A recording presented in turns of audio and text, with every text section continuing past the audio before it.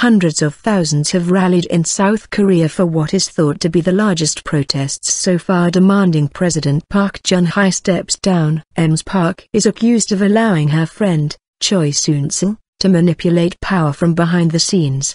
The president has apologized twice on national television, but has so far resisted calls to resign. Organizers said 1.3 million had gathered in capital Seoul on Saturday night. Despite cold weather and snow, they expected another 500,000 protesters to turn out in other regions. However, police put the turnout at about 260,000. About 25,000 officers were being deployed in the capital, local media said. The protests, which began 5 weeks ago, are the largest in South Korea since pro-democracy demonstrations of the 1980s. Those attending on Saturday came from a cross-section of South Korean society, with farmers, Buddhist monks and university students all involved. I was watching the news and thought, this cannot go on. People really want her to step down, but she hasn't. One of the protesters, Kwak Bo-yun, told Reuters. This is the second time for me to the protests, but the first time for my husband and kids. Ms. Park,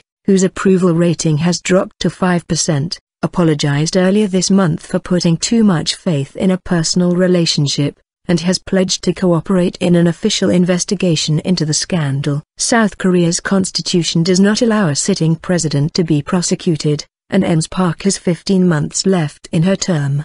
But now that prosecutors have directly linked her to the scandal, it is possible she could be impeached for breaking the law. Prosecutors are expected to bring charges against Ms. Choi, along with 2 former presidential aides. She was arrested earlier this month. Ms. Choi is accused of trying to extort huge sums of money from South Korean companies, and suspected of using her friendship with Ms. Park to solicit business donations for a non-profit fund she controlled.